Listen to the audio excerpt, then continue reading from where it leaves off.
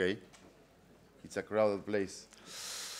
It's my first Blender conference. I'm from Buenos Aires, Argentina. So also it's the first time I'm speaking for people. So it's a combination that, bear with me, okay, please.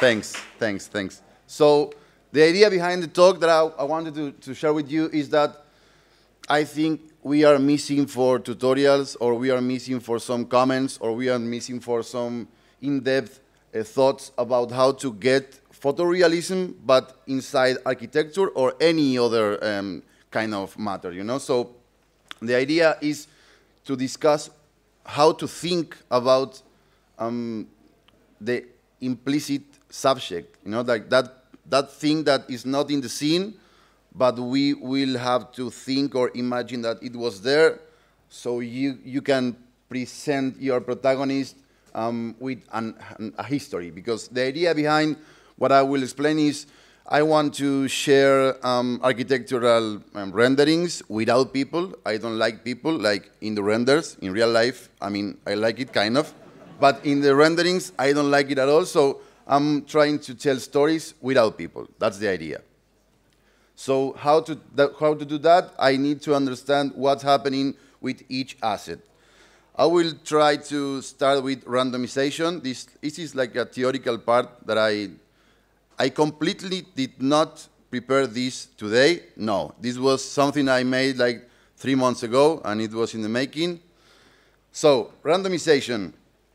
When we think the random concept, even if we understand what it means, when we do it in 3D, or we prepare it on, or we see it on maybe shows, TV shows, movies, for example, a street with leaves on the street, what we will find is that the leaves are like spread evenly in the in the curbside or in the street. So what we need to understand is what's happening with those leaves, why those leaves are there, and for example, elements like the wind, how the wind interacts with those leaves, and how the currents, or where those leaves will be placed. With this kind of assets is the same.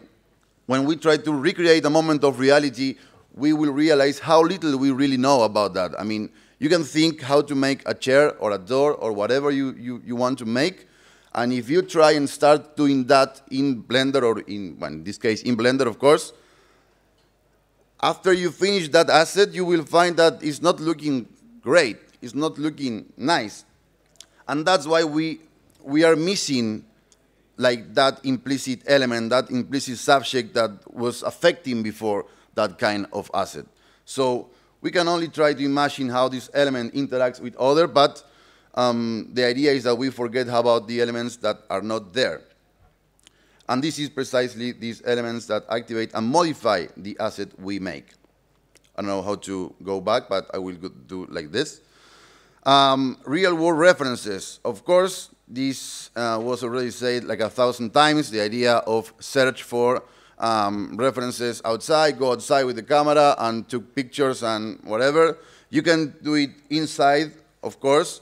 It's the same that outside, but you can do it in your underwears, as I do. So the idea is that search for every kind of material that you will create.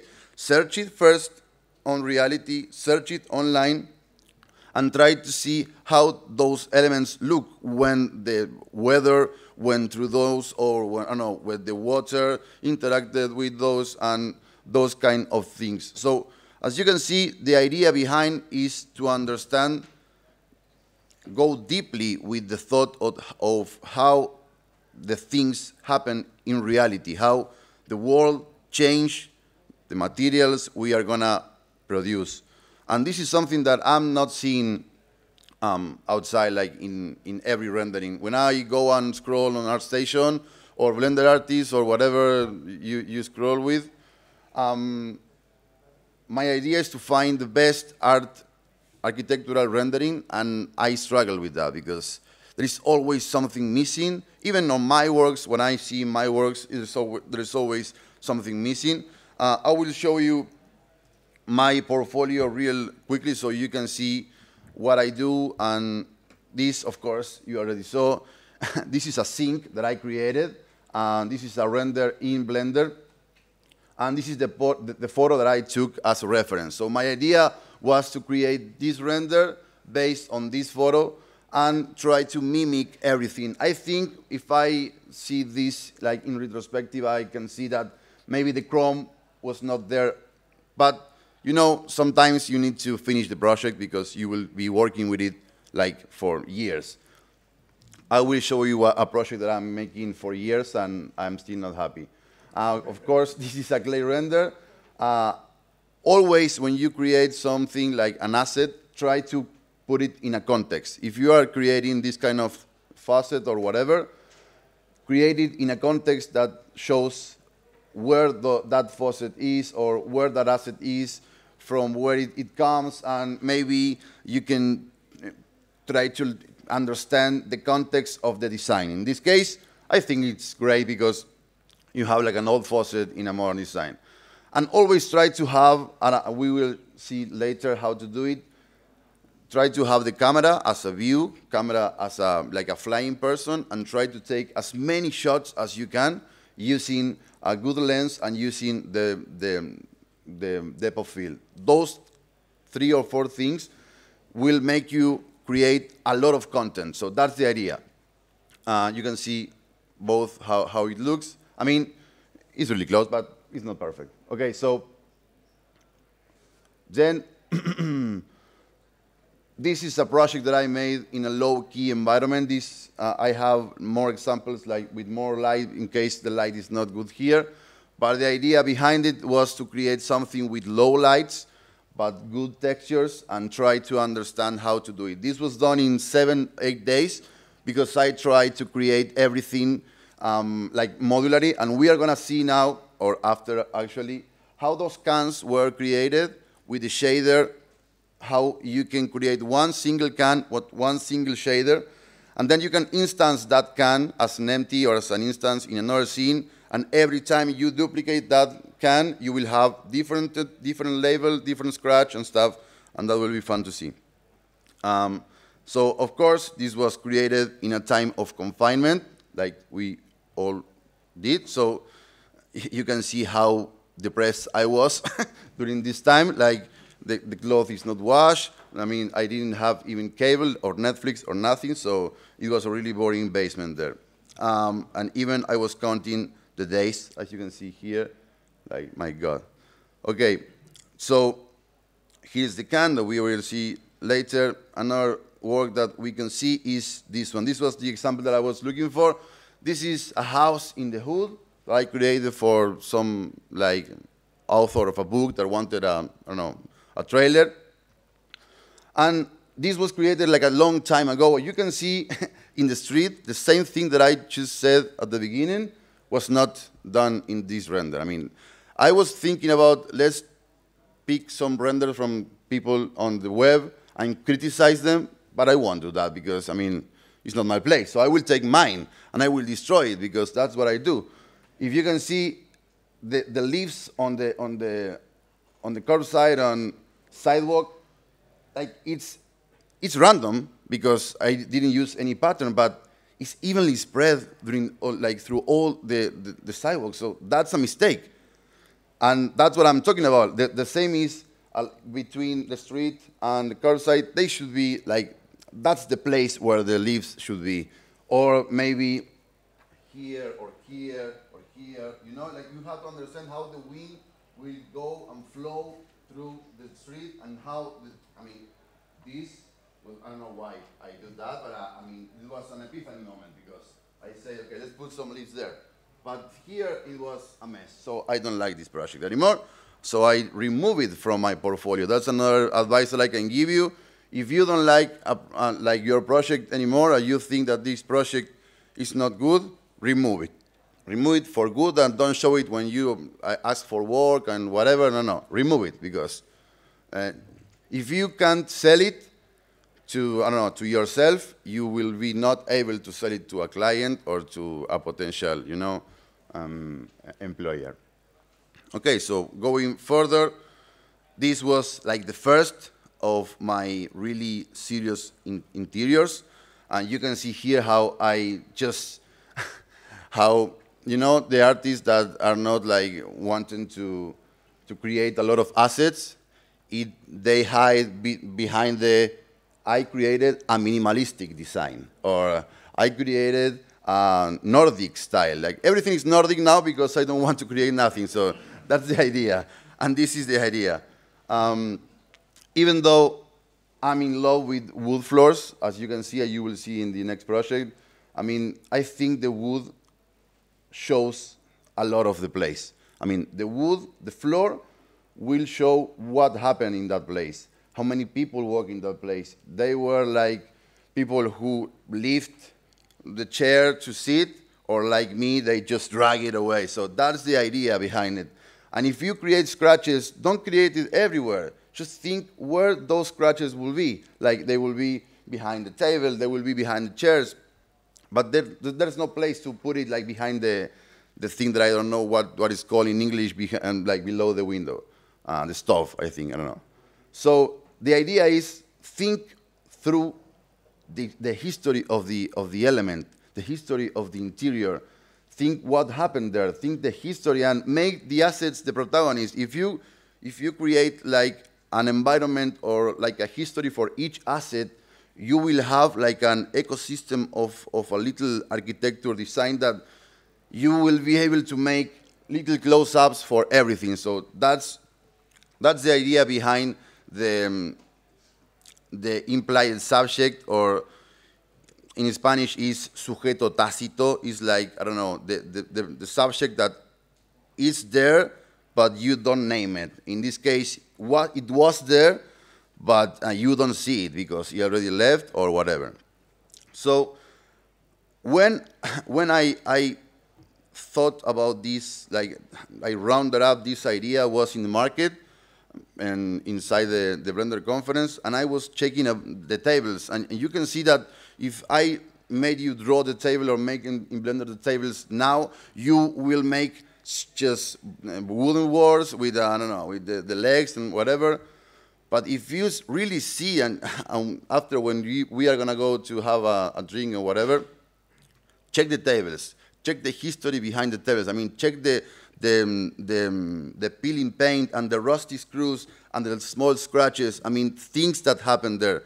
You can really see how many people were in those kind of places just for looking. I mean, and that's the idea behind a great artist. If you are a good artist because you want to make art and make money or whatever, or work in the industry, that's fine. I'm one of you. I mean, I'm not doing this ad honorem, but if you want to create the best art possible, you will have to start looking like what's happening outside. And I don't want to get philosophical, but this will help your life as well. No, I'm kidding. It's not that. Okay. So going back to the first one, artistic freedom. According to the famous Disney paper, I mean, you guys, the ones who already know something about PBR, already read the Disney paper, who led us to the PBR system that you are using now, or the principal shader, actually. And in there, what they said is the roughness is one of the values inside the PBR. The roughness is what controls actually how, I don't know, reflective a surface is by creating this kind of bumpiness in the microfacet. But actually, it's not like creating or simulating even angles like the normals or height. It's just creating different reflectivity on the maps. So in the Disney paper says that that's the only creative way or the only creative map that you can use however you like without thinking about the technical stuff. I mean, you can go crazy with that factor, and that's because in there it hides the personality of each asset. But I will say that they were wrong.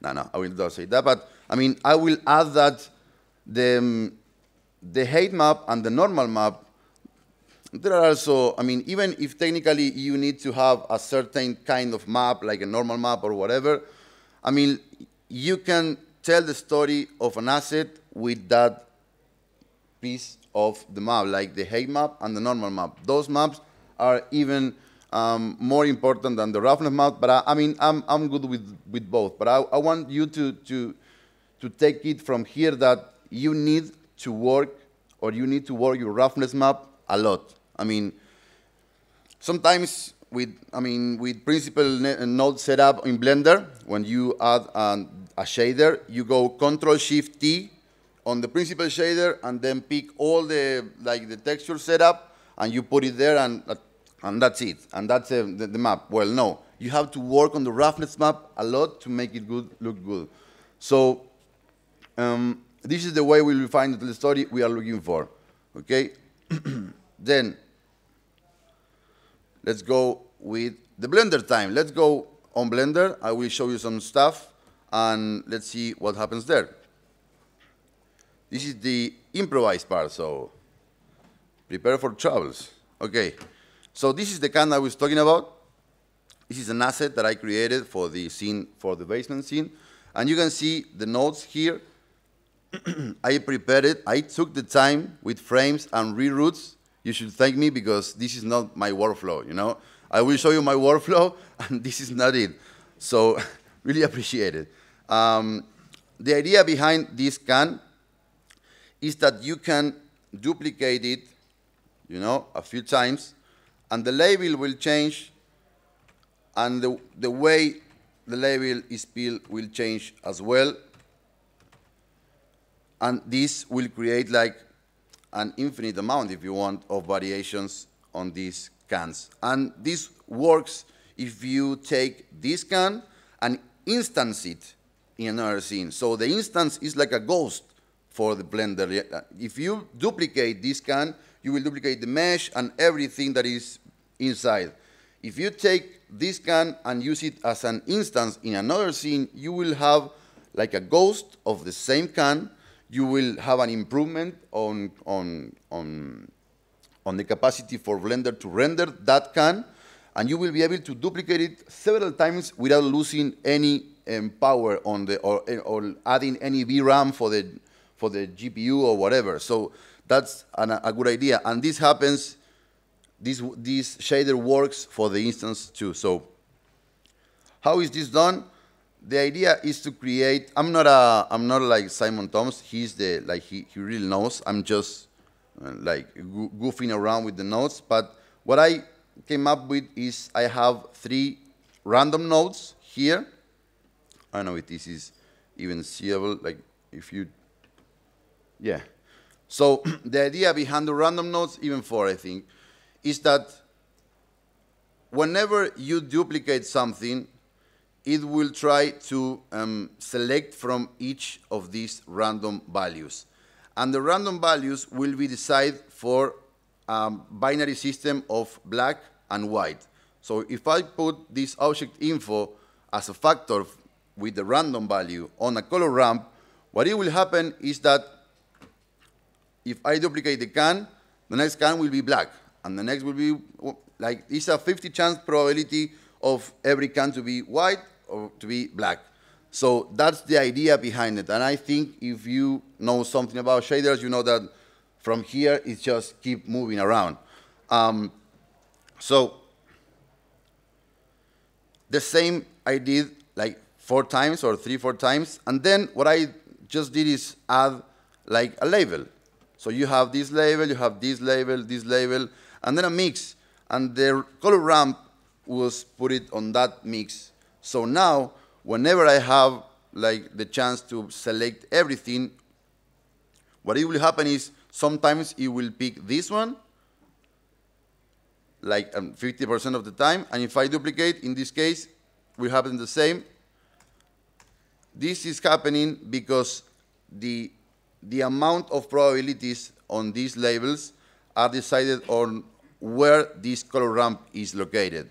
If you change the color ramp slider, like if you go more black than more white, you will give the black or the white more chances to appear. So that's why after everything you see here, what I created is a system that you can randomize almost evenly every can. So now you have the labels. What you need to do now is create the peeling. So that's why I went to the peeling. And the peeling was created, let me check where, here. So I do the same. The peeling is just a mass grave, I think, or I don't know, or this texture, I don't know which is actually the texture for that. Even if I prepare this, I knew it. This will, okay. So the noise texture is working like with the same principle, with the randoms, and it's changing its location. Instead of change like how it is, I just change it where it is, because the noise texture could work like in all the space for those cans. And that's why, or how I got this result. I know that everything, like every like conference had the questions at the end, but I know that this is like something I don't want everybody to get sleep. So, do you have any questions on this regard? You can raise your hand. I mean, I don't care. We are okay? Okay. Okay, I'm explaining well then. This can was here. This is the scene that we saw before. You can see all the instances that I have here. What I should do is I should maybe go to the instance and make the size smaller so I don't have those kind of empties. But here you can see that the weight of the scene is not, I mean, it's nothing. I can go to render view, and this is what I give my champ of fate, you know, because I press the render view, and now we see if this crashes or not. No, it didn't. Good. So you can see how you can duplicate this can. This is an instance. You can duplicate the instance, and you will have automatically another can. And you can do this for all the assets you need to populate the scene. And you can see how I even work on the roughness to give personality to the chrome. And I prepared a story. So every can had a story in the peeling. It's going down. What I will do now, if I took this project now, what I will do is I will create a gradient from the bottom to the top and peel the can from bottom to top. I will add some kind of rustiness or some kind of things that affect thinking about the world, not just adding noises like a crazy man. And this is a wine called Angelica Zapata. It's the best wine in Argentina. So if you ever go there, go and taste it. It's really, really tasty. It's expensive, but for you, you will be fine. Okay, so I will go to the presentation. And the last thing here, before keeping working with Blender, will be a few comments about feedback. Feedback, I have a YouTube channel. I'm not using it anymore. I mean, I'm using it like very low now, but I had some talks with some really interesting people in the industry. Like I talked with people you may know, like Sergi Cavalier. I mean, I don't want to say any names because maybe I will say it wrong, but a lot of people in the industry, and what they told me is the feedback. What happens with the feedback? Is the feedback good for you? Is the feedback bad for you? What should you do with the feedback, with your work? You should hear everything, you shouldn't hear nothing. Well, the thing is that the constructive feedback that you will be looking for is not out there. I mean, you won't find it. Maybe you will find it sometimes from some people you respect, or maybe you don't. What I can advise is you just post and ghost. Like, put it there, close the gap on your mind, and then disappear from that. And let the work do its work. And don't let your ego or your thoughts like go in the middle of, what should I do with this? Should I reply because someone says the normals are inverted? And I should say, no. I shouldn't do nothing like that. Yeah, the normals are inverted. Well, what can I do? I can't go and unpost it and repost it. So post and ghost. If you are happy with the work, post and ghost. And the other thing that I can advise as well is you should keep like notes on your oldies, on your old work. So these are my old work that I will show you. This is the first interior scene that I did. This was my first like home, and I created in Blender 2.42, something like that, like 2006. And you can see it's Blender internal. For those who doesn't know what's Blender internal, it was the engine before cycles. And it was very, very bad. So this is a hallway that I created. Like, this is the first hallway that I created. And this is Homero Simpson, like, going for a UFO, you know? So you should keep this, because that's the only way you will see how far you got. Because if you don't look at your old work and show it proudly, you will not ever see your present work or your current work as a good work. You know, look at this.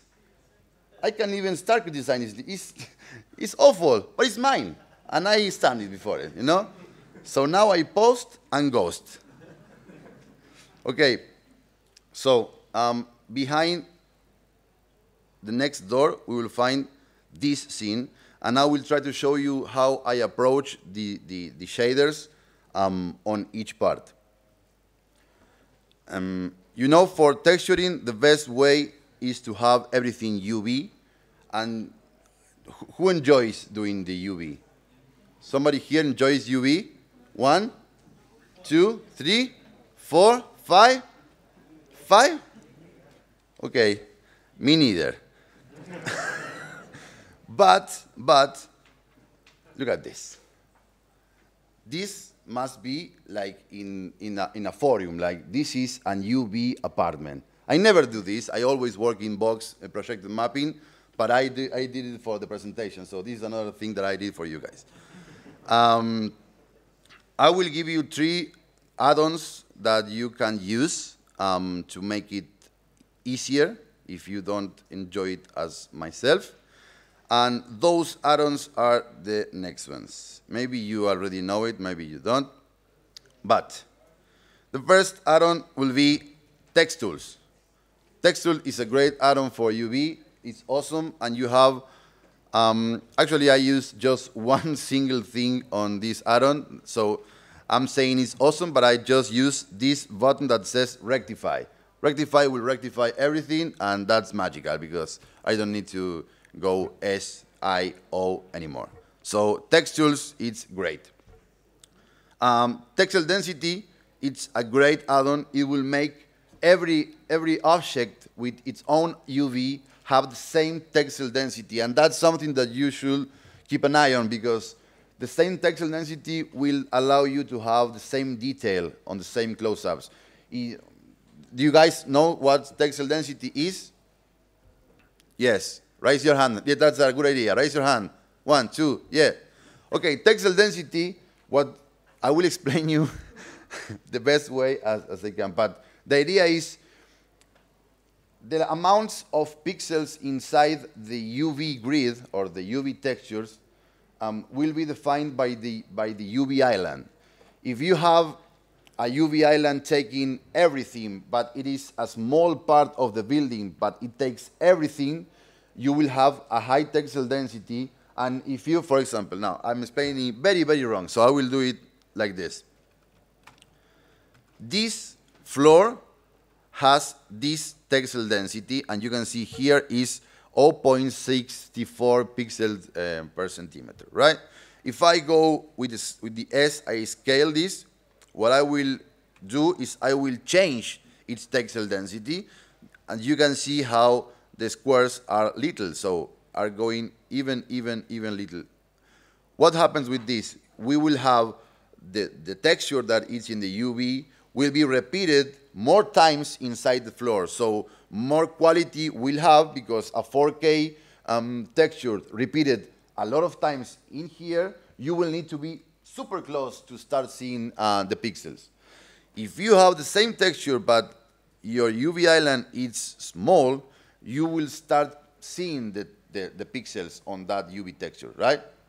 So once you're happy with the UV island and with the texel density, you will have to check that, for example, if I decide that this is a good texel density for the floor and for the wood, but maybe the wall has a big UV, and I will start seeing from this angle like the pixel from the wall, that will be a mistake. So the idea is to have the same textile density on both objects, and this is what this add-on does. So let's select, for example, I will put it like this, and I will take the wall. The wall has a textile density of 0.649, so I will calculate it again. Maybe I will scale it a bit. Calculate the textile density. You can see how it changed. Now it's 0.63. And then I will put calculate and set value, and then calculate and select value. You can see how the set textile density value now got changed to this density that we have. So now we can go to this object, the floor, and we can just put set my textile density, and that will do the work for you. So you don't have to make eyeballing no more. You can just select the textile density that you need, and you can set it for all the objects on the scene. So that's a good idea. And the other one that I want to show you, I mean this, I'm sure you know it, is the UV Pack Master.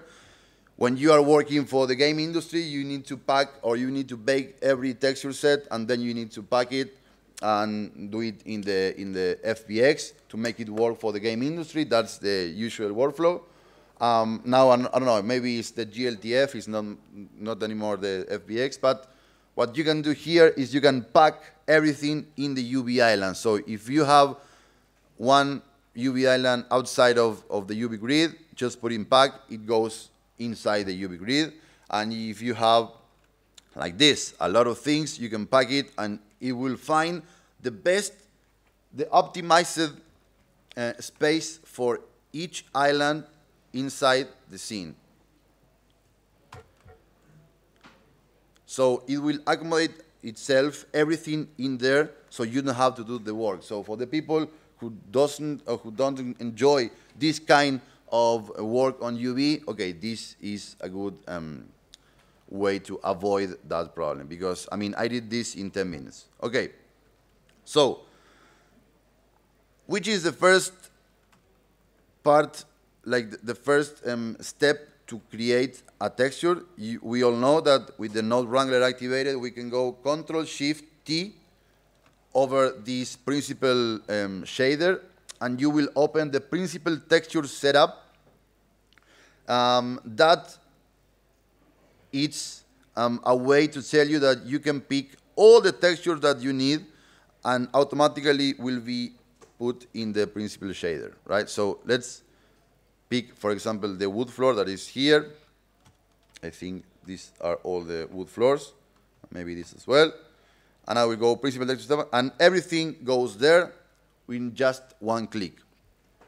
I don't think that this is the proper floor anyway, so I will check. No, this is not the proper. So I will take everything. I will go back.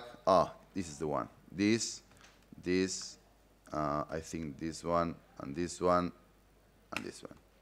Let's see. Okay, this is super, super big. So what we can do is, we already have the UV map decided, so I don't want to mess with that. So I will take it from here and put it however I want. Now, the displacement is there, and it's super strong, so you can go down with the displacement, and the bump, it's also super strong, so you can go even to 0, and from 0, that's another advice that I can give you, from 0 you can start seeing what's happening. Eevee is not a good idea to use for the final rendering, because Eevee is not, I hope Clement doesn't hear me, but Eevee is not showing you the actual reality behind the bump node, so I recommend to go to Cycles View, and this is what you are gonna see. So, from here, you will think that this is already done. You already have everything set up. You can go to the walls now. So no, the idea is that you don't have nothing yet. What you will do is you will take this all over the way and start working with the ones that a Blender doesn't recognize, that is the ambient occlusion. You can put the ambient occlusion here, multiplying to have a bit of distortion of the color, and you can start working through the maps. There is something really, really important behind the maps and the blending of the maps, and it's the mixing, or the color mix, or the math node. Every node has its own blending mode, and whoever uses Photoshop or whatever is already familiarized with this, but maybe when I started, what I do, or what I have done in the past, is just going like this. Let's do it with a real example. So this is the roughness, right? As you can see, the glossy is inverted to create roughness, and it's set as non-color data, of course. And let's add something else to play with. So let's add a color mix here. Let's add a image texture. I'm gonna look for whatever, I don't care. So maybe this stain liquid. You can see how the stain liquid is using the same UV as the UV map of the floor. If you need, because you have an stencil, or you have something to add on the floor, if you need to create another UV map, you can go here and add a UV map. You can put here, I don't know, stains. And then from here, you go input UV map, and Blender will let you select the stains UV map. So now, if you go here and go to the UV map editor, if you change this stains UV map, it will affect that texture, but the UV map that the other texture is using will remain the same. So you don't have to bother anymore. The only thing it will affect this UV map is the one you connected with this UV map node. Okay, so now let's put this as a non-color, of course.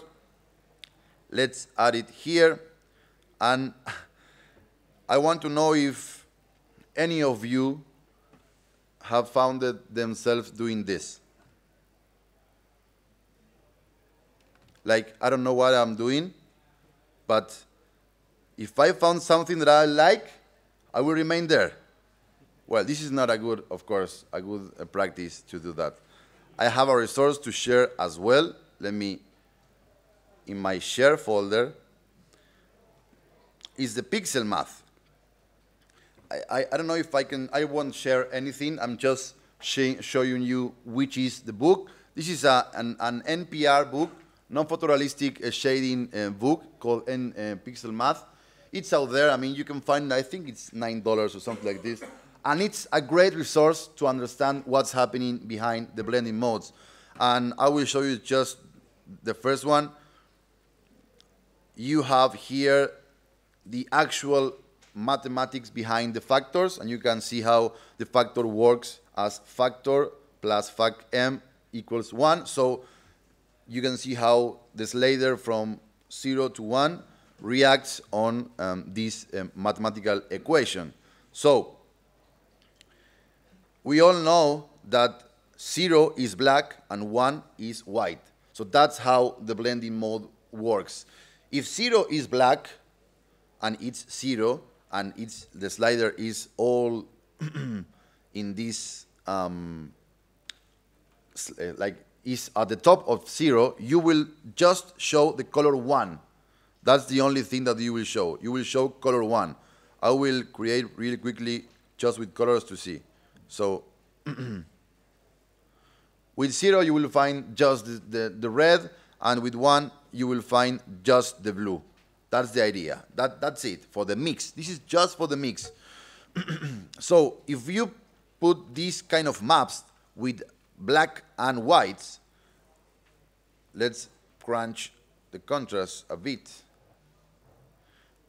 What it will happen is that you will have black and map spots, and the black part will be the first slider, and the white part will be the second slider. So this is the principle behind this kind of blending mode on the mix. So if you put it here, you will see blacks and whites, and you can control it however you want or you need, right? This is the idea behind it. But if we are going to use these together instead of a mix, because what you can do here is you can put like roughness like this, and you can try to put this map as a factor, and now you can decide in the white spots on that alpha map, or what can you affect. Like, okay, in the white spots, I want some blue, or in the white spots, I want some red, or whatever. I'm not using this like this at all. What I can do is I can take the same reroute node to the color 2, and now I have like the same kind of texture on both. But what I can do now is I can add like a RGB curves here on the second slot, and if I go down, I can start creating some extra smudge on the roughness map. So that's the idea behind this kind of working through the roughness. The most you work with this, more personality it will have the floor, or it will have whatever you work with. And I can advise something else. Whatever you do with the roughness map, I think you should do it as well with the color. So if you have the color here, let's put the mix over the color, yeah, and let's put this same node on the mix, and let's do the same here. You will have a single color, like a single wood floor now. Like, this is very boring, but if you add a color ramp or a RGB curve here and go down with it, you will start seeing like this kind of floor will be stained. And you have an infinity way to add details, scratches, whatever you have, whatever you found. So what I can recommend is to have a big library of alpha maps, that's, or I don't know, like dirty or smudges or stains, whatever you have, scratches as well, to start preparing every asset, every floor, every wall, every roof, every chair, whatever you prepare, you should do this kind of work with each asset. When you post your work and your work is not as good as you think it will be, or it doesn't have like the traction that you think it should have, maybe start thinking about this, thinking, okay, did I put the effort that I should put on each asset that I created? Because as we know, whenever we post something online, people will scroll your work, like, and it will be 2 seconds, maybe 3 seconds. Like, it will do, okay, this is awesome, and it will go away. I think that those seconds needs to be like the result or the product of how many hours you spent on that work. So, for example, if you spend 10 hours, like a half of a second is okay. If you spend 100 hours, you will get 3 seconds. I'm sure you will have 3 seconds, you know? And 3 seconds is a lot. I mean, I don't even spend 3 seconds in nothing now. So spend as much as you can on each asset and tell the story that you need to. I mean, now you can see was randomness, and this was not okay because I just put stains there. What you should do is you maybe can create some painting, like with the hand painting on the doors, or maybe you can use something like our friend. This is very good. You can go here and use ambient occlusion. If you use ambient occlusion, what you will see is you will have like a little map between between the wall and the floor. You will start seeing like a little map. You can go to a color ramp, and you can make that appear, right? So what we have learned so far, this can be a mask now. So let's put, now I'm just improvising, so let's just put this mask of stains there, in that part between the wall and the floor. How can that be done? Okay, let's use this mask or this map as a mask. So I will put it here. To see it clearly, let's put black and white. Okay, so now we know that if we put anything, any texture on the first slot, it will be here, and the other texture in the second slot will be here. So we can try to use the same principle that we used before.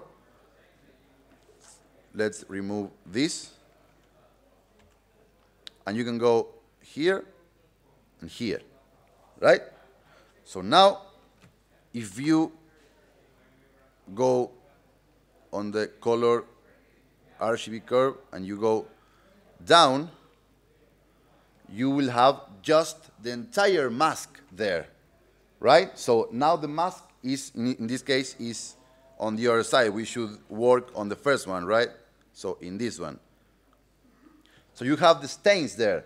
Now you just need to put the stains pattern on that instead of that kind of thing. So how can we do that? We should combine with a mix this stain here, right? And now we want to isolate this part. And how can we do that? Okay. If this is white and this is black, and now we'll do a mathematical operation here. If I go on the mix, this will be 0 for the mask, and this will be 1. It will be the pattern, the stain pattern. But what we can do is I can invert this like this. I will have white and black, and then I can multiply whatever I'm seeing on the other map. And when the multiplication begins, like this, we will just have the stains there. And we can define how strong that stain is. We can even change how this is interpolated with maybe an is. And like this, we can just isolate whatever we have there. And if we now put this here,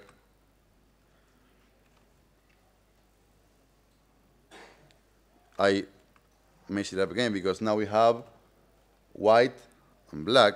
Okay, so now white is down.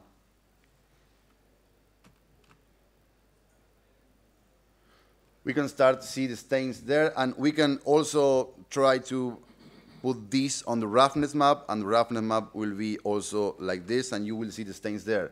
I mean, it's not even noticeable. I know that I spent a lot of time on something that you won't see, but I see. And that's the important part, you know? That I am seeing it, and I am loving it, and this pixel is mine. So, do you have any question? Can we wrap it up? Because we start 3 minutes earlier, and I don't have anything else to say. It's okay? Thanks a lot. Thanks for watching and for assisting.